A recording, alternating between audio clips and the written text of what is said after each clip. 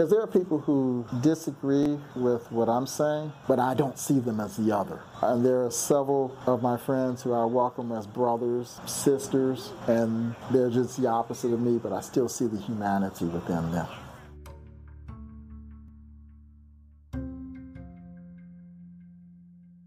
My name is Rodney Wilson, Dr. Rodney Wilson. I am planning to vote for Kamala Harris, and the main reason why is because we are not going back. When I was born in the 1950s, Cleveland, Ohio, into segregated situations. I went to segregated schools. My neighborhood was segregated. I was born before the civil rights legislation, before the civil rights bill, and before the housing rights legislation, before the voting rights legislation. So I remember all of that. And no, I do not want to go back to those days.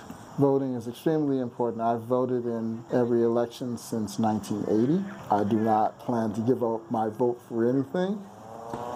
My parents encouraged my brother and I to vote.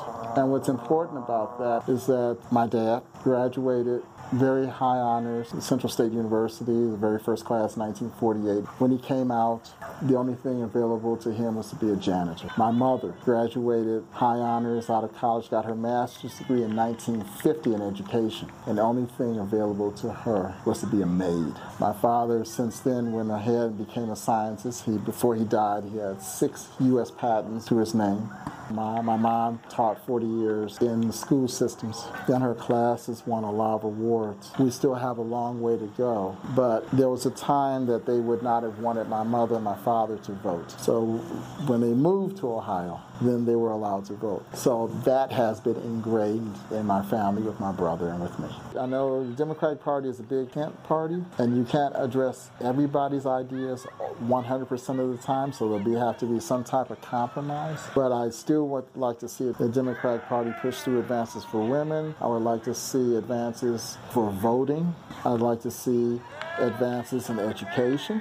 I'd like to see further advances when it comes to medicine. During the COVID response, there were a lot of people of color who died. That should not have happened. And the Democratic Party is going to have to address those needs to be representative of the people who they say they want to represent. When I was a kid, it was a change from the old establishment from the 1950s towards John F. Kennedy being president in 1960.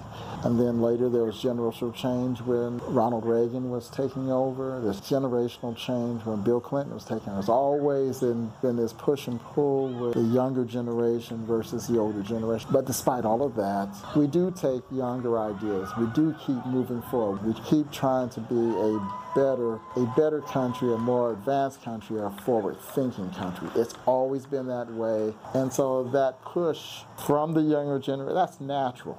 If the older generations listens to some of the ideas the younger generation has to offer, there's some good ideas out there. We have to be willing to listen. But that's every generation that goes through that struggle. But yet, we still keep moving forward.